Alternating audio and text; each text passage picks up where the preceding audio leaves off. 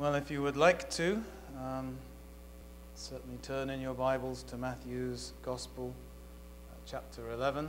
We're going to be looking at quite a few scriptures in the course of this message, and for that reason they will be appearing on the screen to help us all to see them and to feel the weight of the testimony of Scripture in this matter.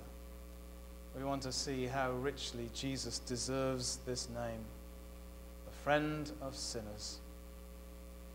And even though it was a name that I think was given in utter contempt for him, it was supposed to be ridicule. Here's the King of the Jews. Here's the one who many are looking to as the Messiah, and look at him. He's a friend of sinners. Who ever heard of such a thing? Well, here's where he gets the name, Matthew's Gospel, chapter 11, and we're going to read verses 16 through 19. Here is Jesus talking. But to what shall I compare this generation? It is like children sitting in the marketplaces who call out to the other children and say, "We played the flute for you, and you did not dance. We sang a dirge, and you did not mourn. For John came, neither eating nor drinking, and they say, 'He has a demon.' The Son of Man came, eating and drinking, and they say, 'Behold, a gluttonous man and a drunkard, a friend of tax collectors and sinners.' Yet wisdom is vindicated by her deeds." Now, stretch your memories back to the month of January. This year seems to have gone so fast that it doesn't seem that long ago. But in the first message of this year, we looked at Jesus as the man of sorrows. That glorious title that he's given in Isaiah's prophecy in chapter 53. Remember that we saw that contrary to the way this generation would like to paint Jesus, he was in fact no fun lover. He was very different. There was no one, indeed, who suffered the same grief and torment and agony that he did. And it's important, thinking about that we have the right Jesus. We hear that from the pulpit here very often. If you have a fun-loving Jesus this morning, then whoever else he may be, he's not the Jesus in the pages of Scripture. So it's very important, if we would be saved, to make sure that we come to the right Jesus for salvation. And it's very instructive to look upon the names that Jesus is given in Scripture. And there are very, very many of them. I think because for such a wonderful person, one name could never be enough. You know how it is, how the names in Scripture very often tell you something about the character of the individual. And they shine a little bit of a light, a window into the heart of the person. Well, if you're going to shine a light onto the character of Jesus, do you really think you could do it with one name? Jesus. Jehovah is salvation. Is that enough? Man of sorrows. Will that do it? Take those two together? No. Not for a Savior like him. And so you will find that he has many, many names, and God willing, as we have the opportunity, I thought it would be good to take a look at them so that we can see this Jesus who is our Savior, and we can understand his character a little better, And that will help us also, since sanctification as believers should result in us being more like him. It will be easier to become more like him if we know more of what he is like. So this morning, let's spend our time looking at Jesus, the friend of sinners. I've already said, and we've read it together in that passage, this wasn't intended to be a crown that he would wear with great joy, although we have sung a hymn already that says this was a name given him on earth, and now that he's in heaven, he rejoices in the name still. It's like the name Christian, first given to the believers at Antioch. That was supposed to be a term of contempt. Little Christs. But I don't know a believer who is ashamed to be called a little bit like Christ, a Christian. Or the Methodists. That was a term given to people who were serious about knowing Jesus, and they put order and discipline into their lives so that they may not waste a moment, but they may pursue God and pursue holiness. And those who had no interest in such things saw their methods for getting to be more like God and to become more holy, and they weren't all good. There were a lot of works tied up in it at that stage. But they coined this phrase for the Methodists. It wasn't supposed to be anything good. But they took it and they embraced it. I think Jesus has embraced this name as well, because it is so true. But you'll see, or you will have seen in the passage, that he was also charged with being a drunkard and a glutton. Now we know from Scripture that that wasn't true. He certainly drank wine, and he certainly ate food, but there is no evidence at all that he was ever doing either of those things to excess. So what we need to ask ourselves this morning is, was this charge that he was a friend of sinners, was that also baseless? Or did they have some ground to call the Lord Jesus Christ the friend of sinners? What does that actually mean? So we're going to divide up our time this morning like this. First of all, we're going to see what friend and sinners actually mean. Then we're going to see those to whom Jesus offered friendship in the Scriptures. Then we're going to ask, well, what was Jesus like as a friend to those with whom to whom he offered his friendship? And then we'll draw some applications out from what we have seen. First then, what do friend and sinners mean? Let's start with friend. It can mean a lot of things. We're going to look at a few of those a little bit later on. But here are some definitions. The first from Merriam-Webster. A friend is one who is attached to another by affection or esteem. And here's another one from a Greek lexicon. If you look up that word, friend of sinners, in Matthew 11 there, it will tie it back to this understanding of the word. It's a person with whom one associates and for whom there is affection or personal regard. So both of those definitions, I hope you can see, have this idea of affection and of attachment or association at their heart. Let's turn now then to the word sinners. Hopefully we have a pretty good idea what this means.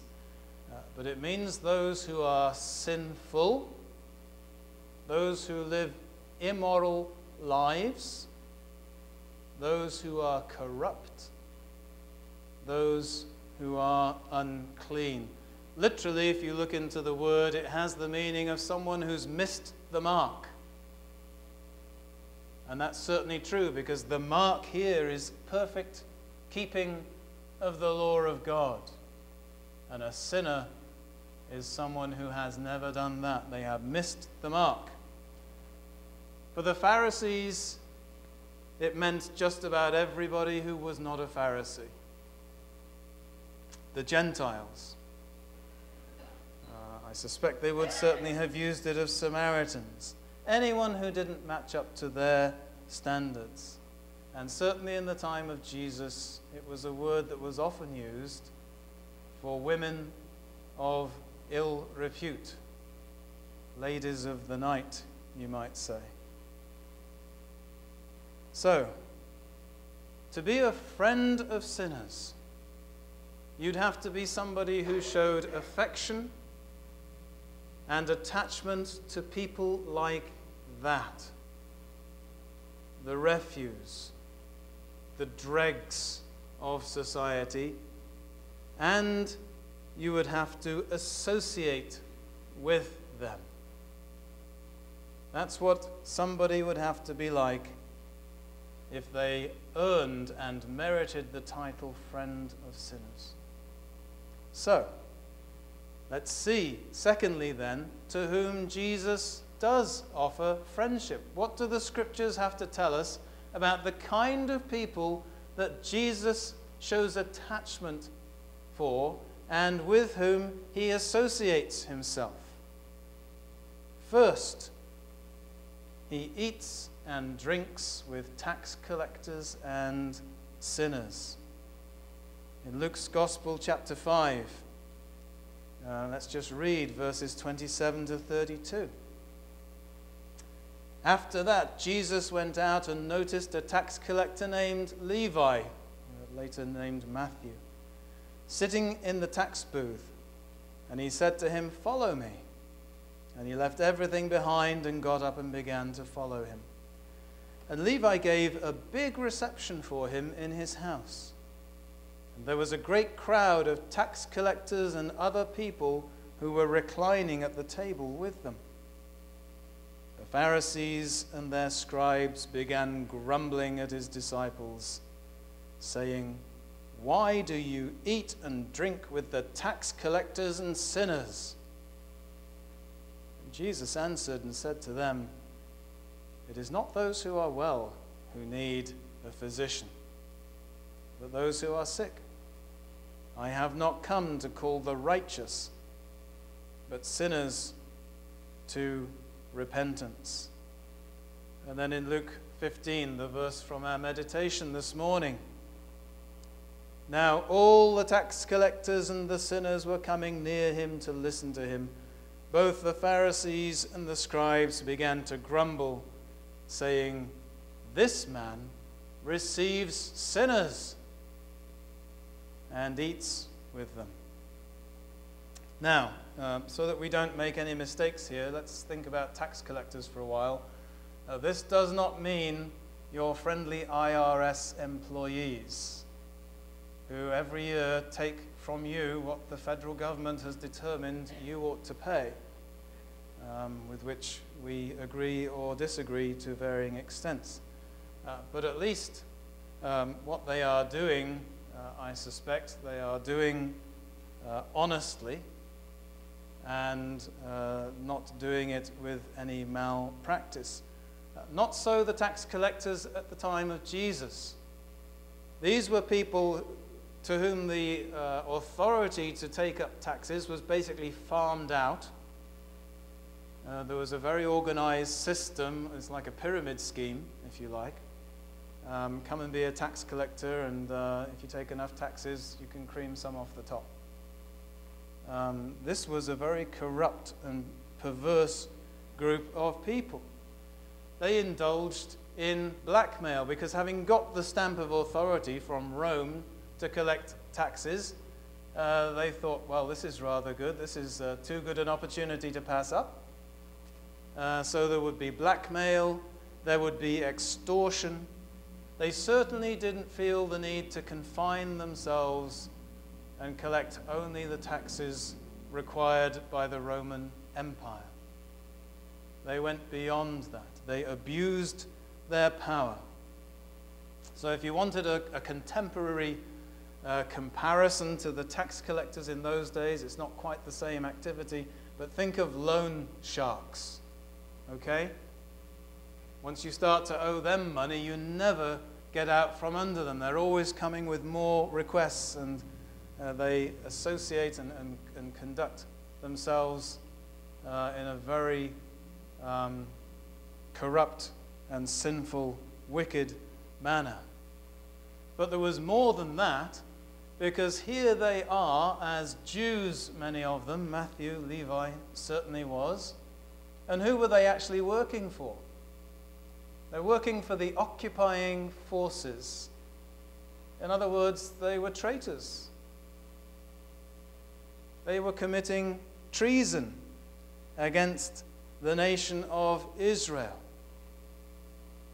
And the Pharisees wanted nothing to do with such people, to do with those who were so wicked and abusing the power that they've been given, and that power came to them from an occupying force. They were traitors, they were crooks, they were sharks, they were absolutely reprehensible people.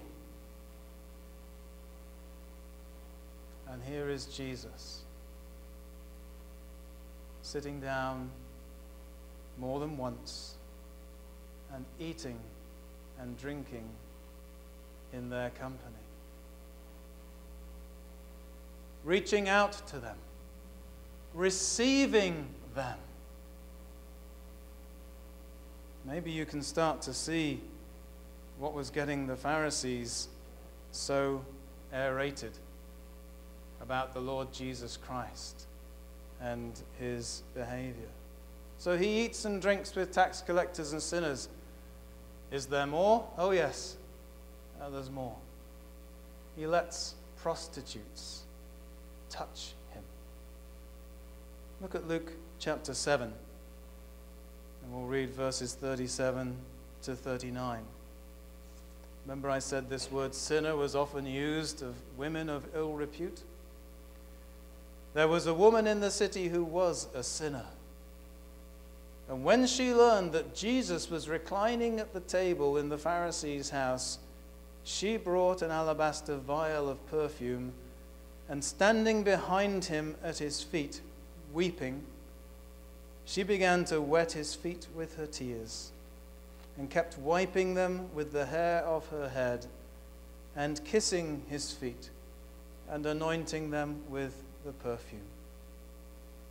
Now, when the Pharisee who had invited him saw this, he said to himself, "If this man were a prophet, he would know who and what sort of person this woman is who is touching him, that she is a sinner." You can probably imagine, I'm not going to go into great details to elaborate on what kind of life this woman had lived, and was clearly had a reputation for having lived. An immoral life of promiscuity, possibly adultery, fornication, probably a life in which there was a great liability to contract all kinds of diseases. And such women were despised and detested by the Pharisees. They were unclean, and they wouldn't ever let a woman like this touch them. And here is Jesus,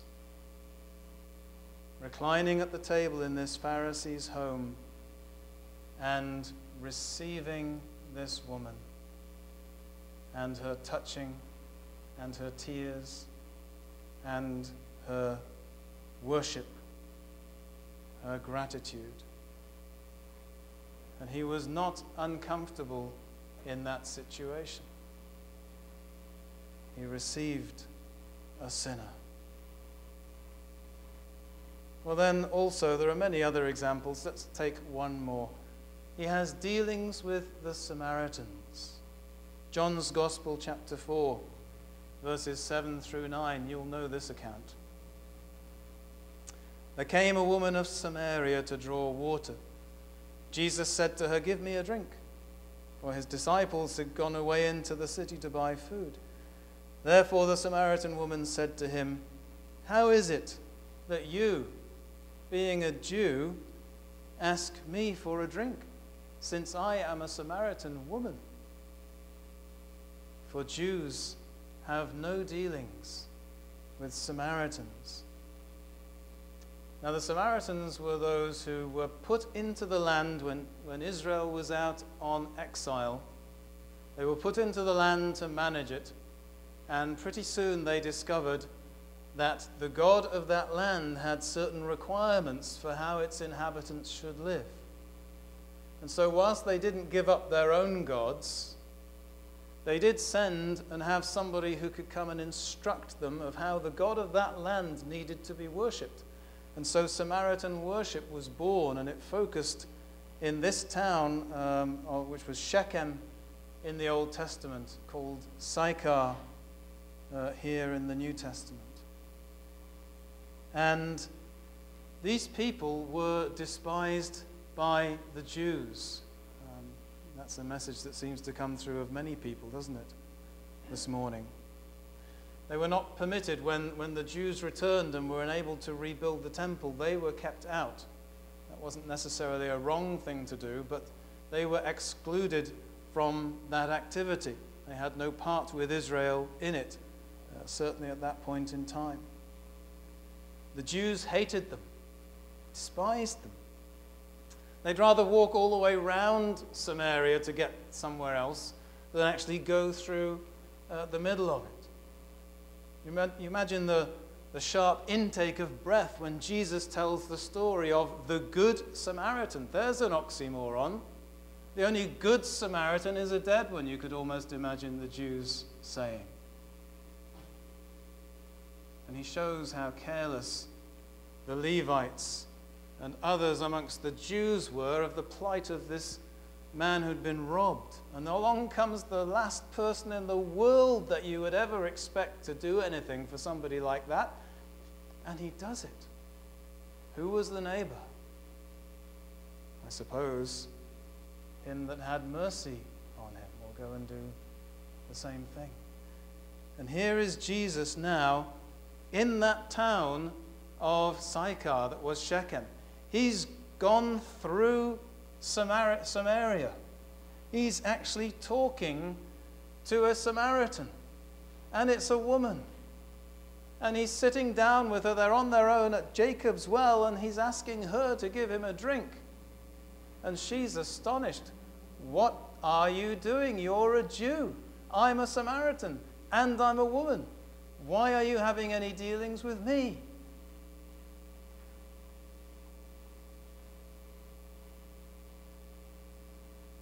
Jews don't do that kind of thing. So why are you doing it? This wasn't the only time either. If you look through the gospel accounts, you'll find that Jesus deliberately went through Samaria on several occasions, and that in fact many of them came to know him. It's interesting, isn't it? How the Pharisees would have no dealings with people like the Samaritans, the prostitutes, the tax collectors, and all the other sinners who met with condemnation from their lips. But here is Jesus who will have nothing to do with them. I didn't come to call the righteous, if that's what you think you are. I didn't come for you. I came for those who know they're sick and who know they need help. Those are the ones that I have come to befriend. So there's the evidence of Scripture. Were the Pharisees justified to give Jesus this title, friend of sinners. Clearly, they were. And clearly, if you look at the accounts and the things that Jesus said, he preferred to be amongst them, where he could minister grace and salvation, rather than amongst those who thought they were so good that they would never have need of someone to save them, because they could do it all for themselves. Thank you very much. Jesus hasn't changed, you see. That's the thing.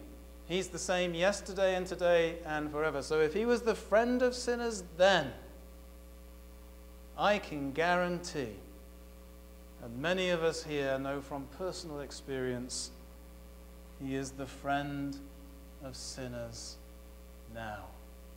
He still receives sinners, and we praise him for that. But if that's true, if he is the friend of sinners, what kind of friend can we expect him to be? I said earlier on that the word friend has many shades of meaning. Well, here's a few that it has. And we'll see, firstly, the kind of friend that Jesus is not. And then we'll look at the kind of friend that Jesus is. The first is, he's not a Facebook friend. Okay? You know what I mean by that. We have these new verbs in our language thanks to Facebook. I'm not sure that's a good thing, but it's true. I can now friend you. If you're Anglo-Saxon, the thought of doing something like that to the English language is almost more than you can bear. But it's only worse if I can also unfriend you. Okay? But what do I have to do? Am I saying that I want to associate with you and that I regard you with affection and I have attachment for you, therefore I'm going to make you my friend on Facebook? No, it actually means you take your mouse and you go click. And that's it. Suddenly you're a friend. Or you think, I've had enough of this, I don't want to see any more of this person's posts, and so you go click, and now you're not a friend anymore. That's not the kind of friend Jesus is. So let's not get Facebook and the truth of the gospel confused. Jesus is not a fair weather friend. Okay, you know what that is. Sadly, his disciples behaved a little bit like that on the night he was arrested. He was taken into custody and they ran away. They were fair weather friends to some extent. We know the trauma and the heartache they were going through. I'm not sure you and I would have done any better than they did. But nevertheless, when the going got tough, they ran for it. Now, these ideas of Facebook friend and fair weather friend suggests that friends are things that can come and go. We're going to look at another thing later on, the best friend forever. I'm going to have a word for some of the girls in the congregation because I think that's a thing that girls indulge in from what I can gather. Best friends forever is not true, by the way. And if I asked for a show of hands how many people have had best friends forever who now don't have the same best friend forever, we might find out that the forever bit is entirely questionable. And if you're a Christian, what are you doing having a better friend than Jesus? But let's leave that on one side. All these things show and indicate that friends can come and go. But Jesus isn't like that. Plutarch, who lived long enough ago not to have been subject to Facebook, at least, said this. I don't need a friend who changes when I change and who nods when I nod. My shadow does that much better. Okay? We don't need a friend who changes, comes and goes, blows hot and cold, and so on and so forth. So Jesus isn't like that. Well, what kind of friend is he then? He's a friend to those who are in need. We sang that in one of our hymns. A friend in need is a friend indeed. And that's the kind of friend Jesus is when he came alongside the prostitutes and the tax collectors and the loan sharks and the Samaritans, the scum and the refuse of that society. They needed a friend like him. They were in a dire situation. They were cut off from God by those who held the keys of the kingdom at that time, shut out from worship, pronounced to be unclean, unwelcome, and basically unloved. And here comes Jesus, and he shows love for them, and he receives them into his presence, and he saves many of them out of that dire situation that they had got themselves into because of their sin. Now, our need of a friend like Jesus is exactly the same as theirs, because our sins have separated us from God. They've made us liable to condemnation. They have put us in a situation where something needs to be done for us if we are going to live. And that's something that we can't do for ourselves. We are unlovely. We are helpless. We are powerless. And Jesus offers himself as the friend in our need, able to save those who are sinners. He's a friend indeed. He's a loyal friend. He's not like these Facebook friends. You don't even know if you've been unfriended by them. They can do a runner and you never know about it. Or fair weather friends, you probably do know when they desert you and leave you hanging out to dry. And it's not very nice. Well, Jesus isn't like that. Notice that in terms of his reputation, he lost it as far as the Pharisees were concerned. Whatever good reputation he might have hoped for, the authorities basically came to regard him as a sinner himself. If you look at John 9:24, I hadn't really thought about this until I prepared this sermon.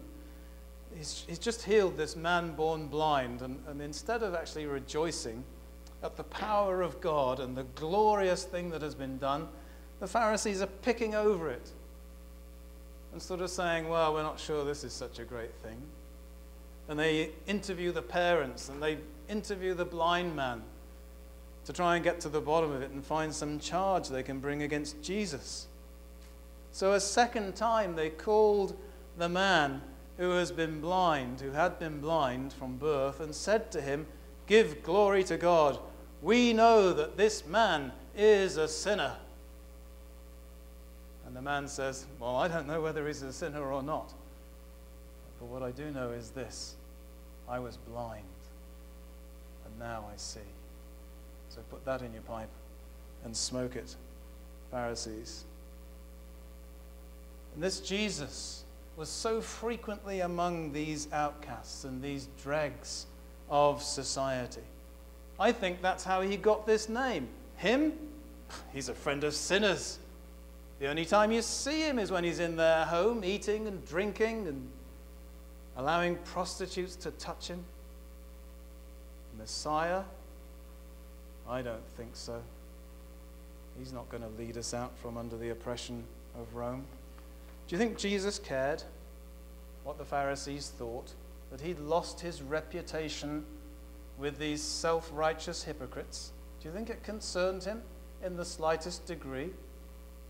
Or do you think he rejoiced when he saw the broken heart of someone who was lost in the life of a prostitute, now healed and restored and forgiven and made a child of God? I know what I think.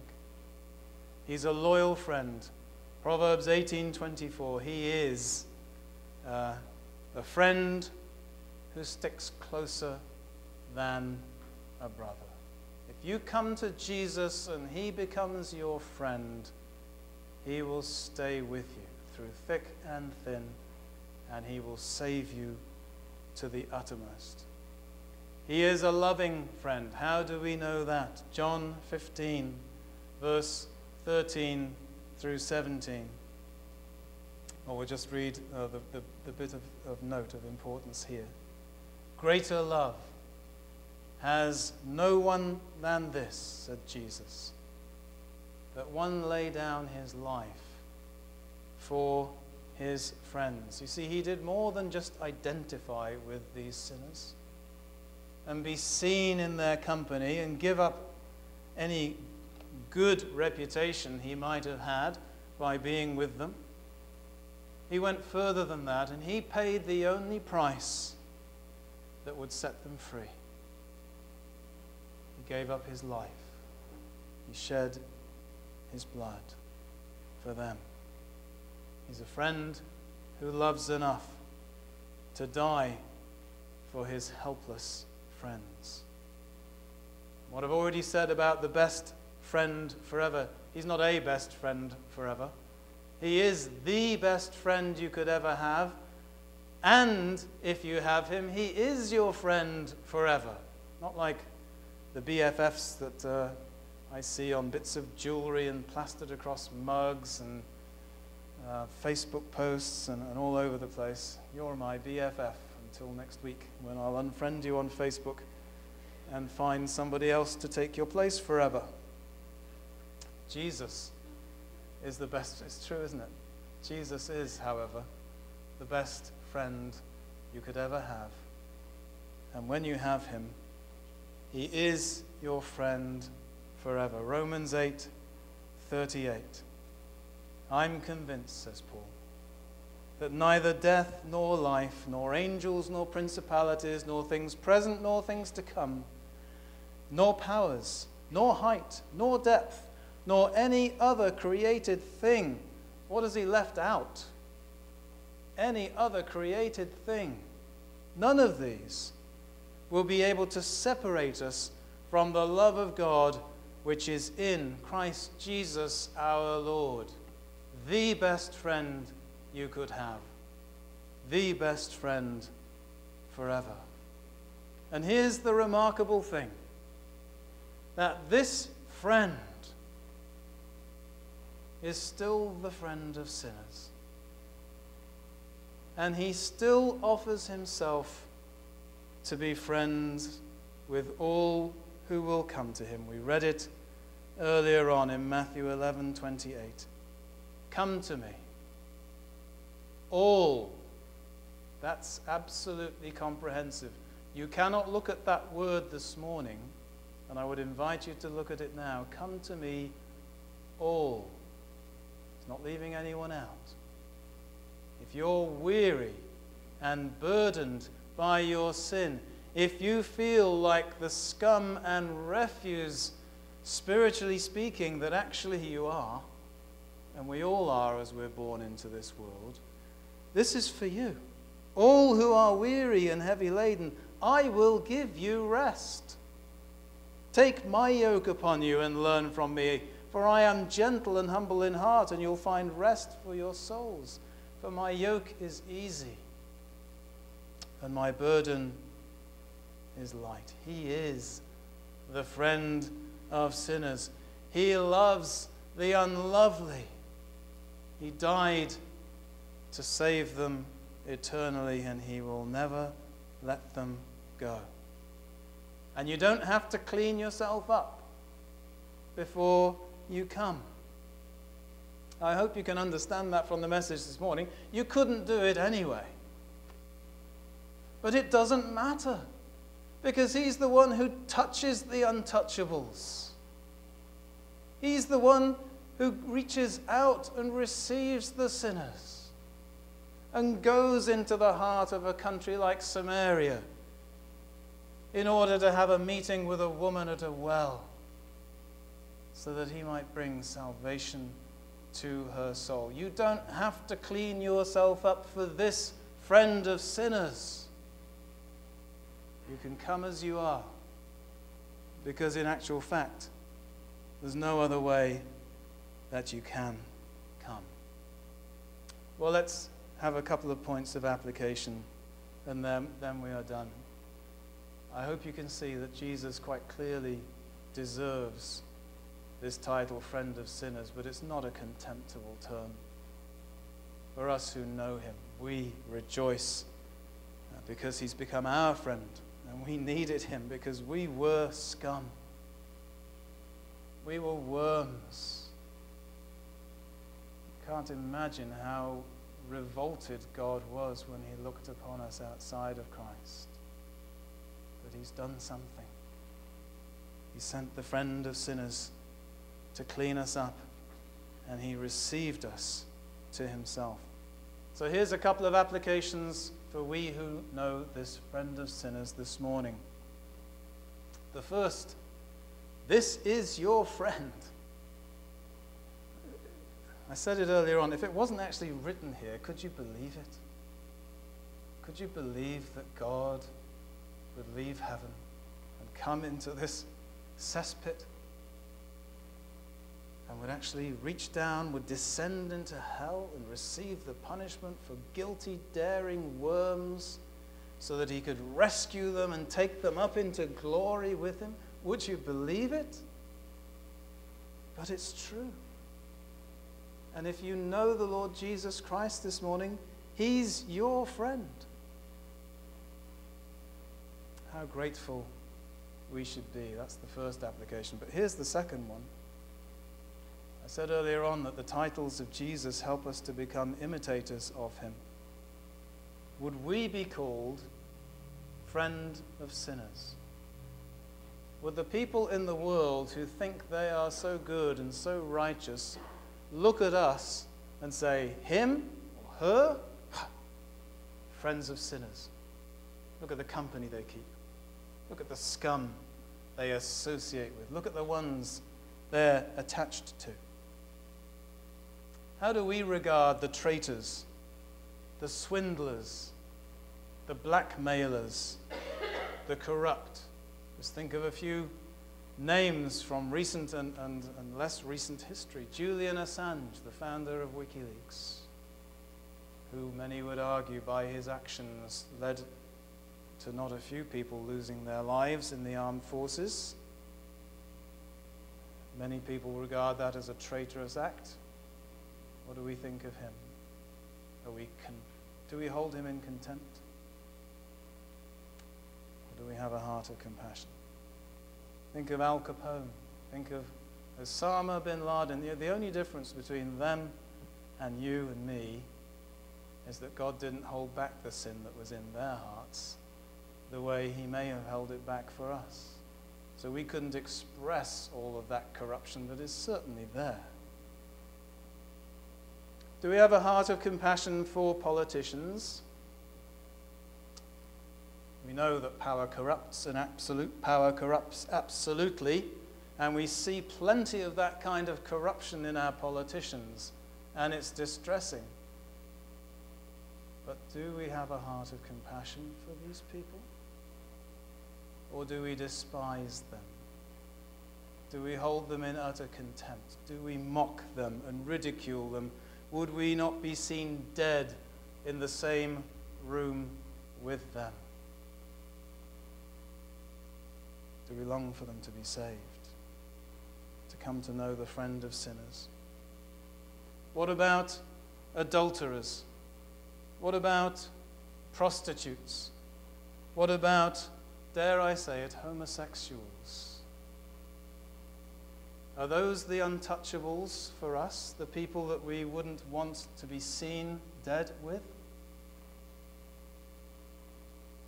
Or do we have a heart like our Savior, who doesn't condone the sin, not for an instant, but he reaches out and he receives the sinner and he preaches the gospel to them so that they might be saved?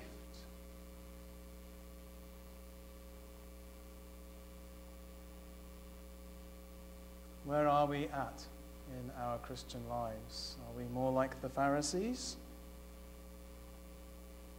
Or more like Jesus, the friend of sinners, whoever they are, whatever sin they may be caught and trapped in? Do we have a heart of compassion for them? And do we believe the gospel could save even them? It can. And then a word for those who do not know Jesus here this morning. And there are several, I know. You are a sinner. That is certain. You know it. I don't need to persuade you about that. But have you met the friend of sinners? Do you realize how much you need him? You see, he wasn't a friend to the Pharisees, who saw no need for Jesus at all. He wasn't a friend for those who wanted to continue in their sin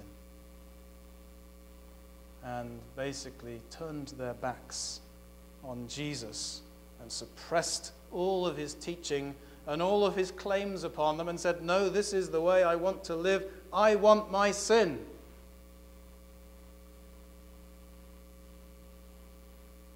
He wasn't their friend. He was concerned for them. He wept over them and the hardness of their hearts. But they wanted nothing to do with him, and if they would not repent, he would not help. He's a friend to those who feel how defiled and unworthy of God they are, who recognize how instant to instant they break another command, they think another thought, they do another deed, and it's all sin. It's just a mountain of sin. And all the best things that they think they've ever done, they suddenly realize, like the Apostle Paul did, it's just one enormous heap of dung. Just a stench to God. And they become dissatisfied with that. And they start to fear what living a life like that will mean when the life comes to an end. And then they see Jesus. Does the hymn writer say, 2 arms outstretched to save. And they hear him say, come to me, and I will give you rest. And he means it. You know, you could have hundreds of Facebook friends. Some of you probably do. You can have lots of fair weather friends, and you'll find out about them sooner than you would probably want to. You may have dozens of best friends forever. You may even have good, close, personal friends here on earth. But how many of them will give up their life to save you when you are in that point of need? How many of them would go to hell in your place if by doing so you would not have to go there? There is a friend who is like that, who will do that for you. And it's Jesus, if you will come to him. His friendship is more precious than words can begin to describe, and he is ready this instant to be your friend. If you will reach out to him, he will receive you. Look at the people he received in Scripture. Do you think he won't receive you? So leave your sin and come to the friend of sinners, and come now. Let's spend a few moments in quietness and reflect on these words and ask the Lord to bless them to us in his name.